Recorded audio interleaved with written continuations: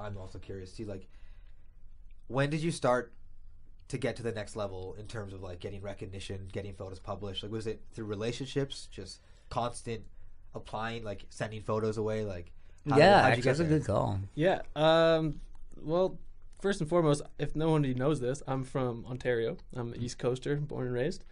So I just was like, skateboarding with all my homies out there, shooting, getting into photography, and a couple of the guys who I started skateboarding with in like my later teens, they knew a couple guys at SBC at the time, and just like being around those guys, they kind of like helped me out with just contacts. You're like shooting, and they start to realize like you're getting better at it, and like you started to have a better eye for what makes a good skate photo, and then that's kind of like how it grew. It's just like knowing people who they're not necessarily like in the industry, but they know the right people, and boom, like you just start some meeting people. And Shouts out to Brian Shannon. He's from Oakville originally. He lives in Montreal now, and or Burlington maybe he's from actually. But he hooked me up with like Andrew Norton. He was the old photo editor at SBC when he was in Toronto. Sick. And he was like the guy who kind of like gave me Andrew's number and passed my contacts on. That's so sick. Kind of helped me out with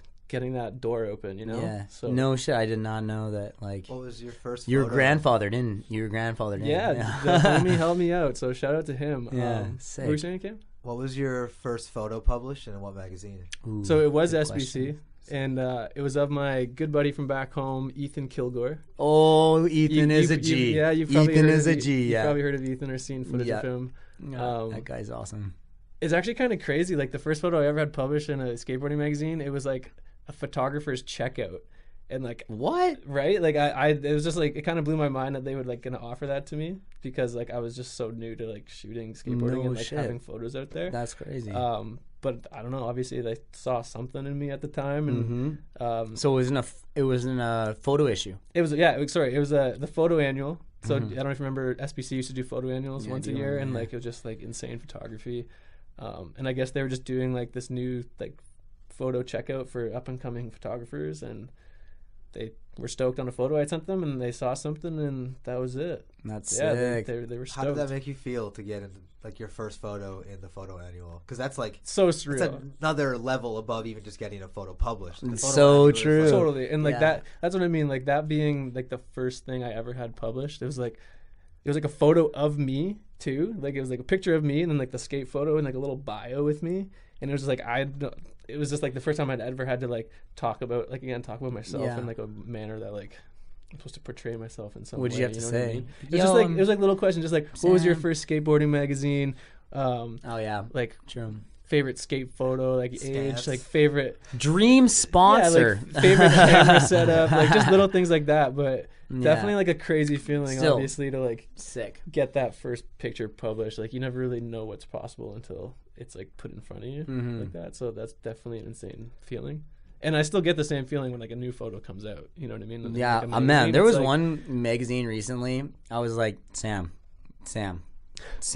like Sam again. I was just like, what the hell is going on? Man, Like, my friends shred, man. Yeah, I'm just you're- there pointing a photo. Yeah, like my yeah. friends kill it at it's a good skating, call. right? So well, you go out a lot, man. You put in the work too. You go get the photos too. You know, you make sure that the people that want to follow get your photos dreams, get man, photos. you know, Yeah, follow yeah, your passion. yeah. and It's so true. it does work. Yep.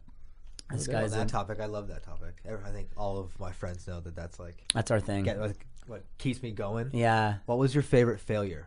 What was the time you fucked up that actually worked out to be like the best thing? Like, are you talking about like shoot, like Anything. while shooting? No, or just in anything. Doesn't even general? have to be Greatest failure, photography like eh? this. Yeah.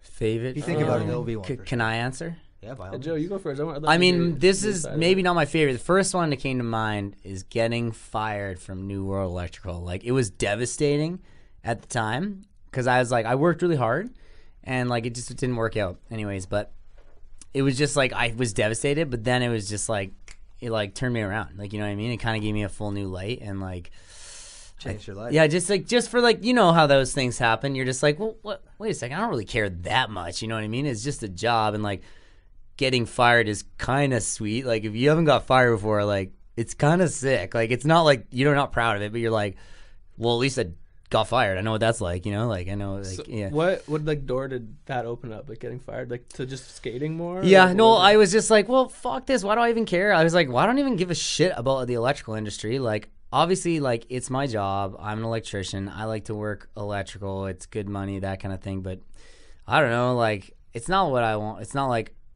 I don't see myself always just doing that, you know? I'm not like your atypical construction electrician, electrical worker. So, anyways, I was just at that point in time, I was like, I don't care that much. I'm going to go skate. I went to Houston on a skate trip. I finished my support group part.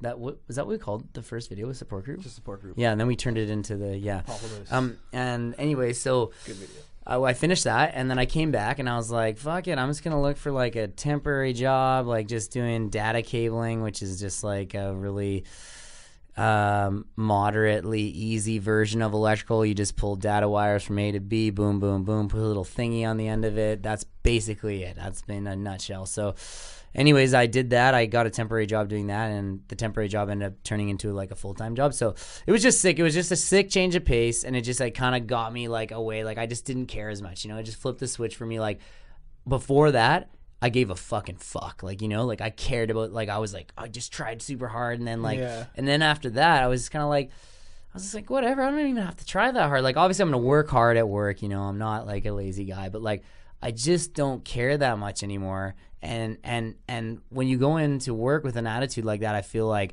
it's easier. Like, you know, you don't get stressed out that much. You know, totally. you don't get worked up. No you one leave wants it to at stress work. out Yeah, on exactly. their And like job, you have to work so much, you know, 40 hours a week. I mean, you don't have to, but like that's kind of the atypical thing to do. And like, and in Vancouver, you know, you need that money to, you know, pay that rent. It's not cheap here, and like, you know, food's not cheap here. So, you know, like it's just like you kind of need to. So, anyways, it just kind of changed me though, because I just like not that I really gave like.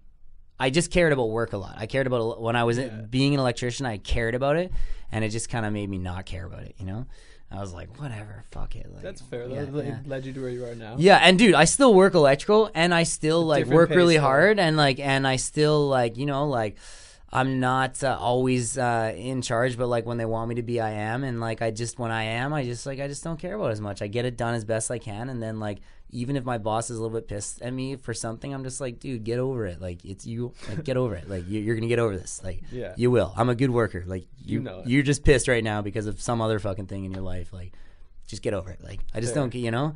That's just kind of like. So it wasn't anything like crazy, but like that just first thing that came to my mind. But anyways, did you think of anything or?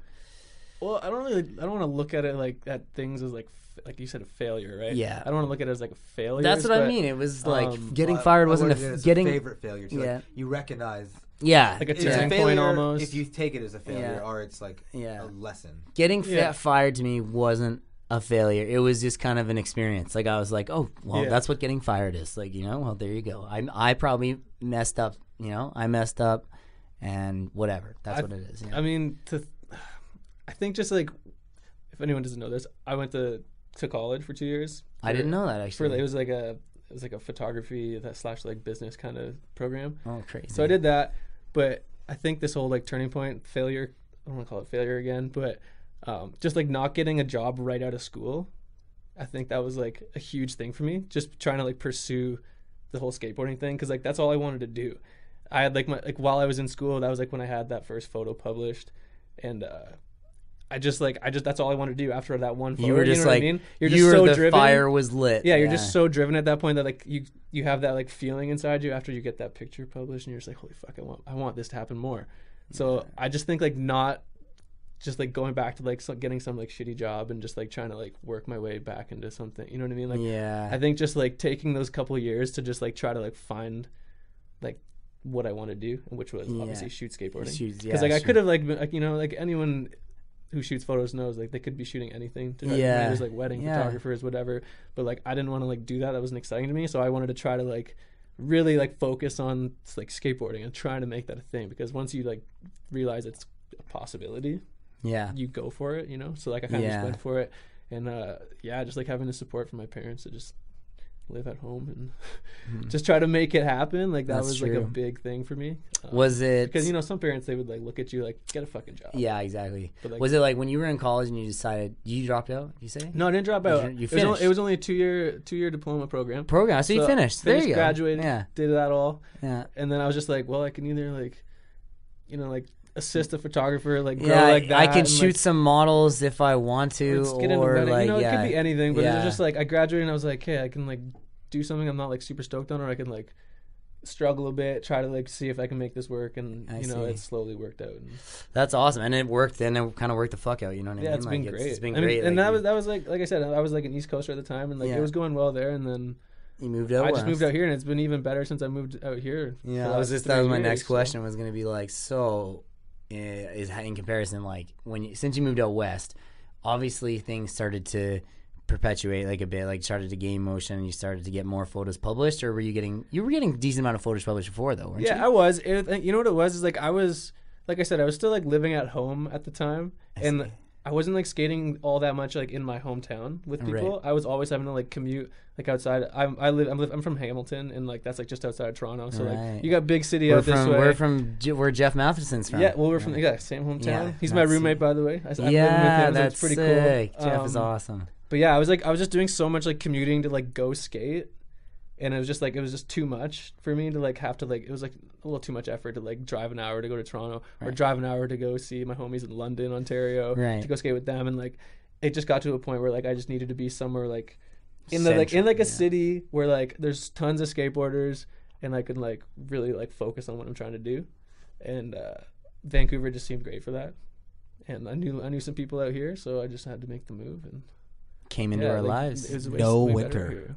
And then like less of a winter. Yeah, Well, that winter, too. but not really winter. Yeah, not real Yeah, winter. Not skateboard. Not real winter in Canada, really. Yeah, when not it's done, skateboard but winter. I definitely skate more in Vancouver than I ever did Yeah, back home. So yeah, that's it true. definitely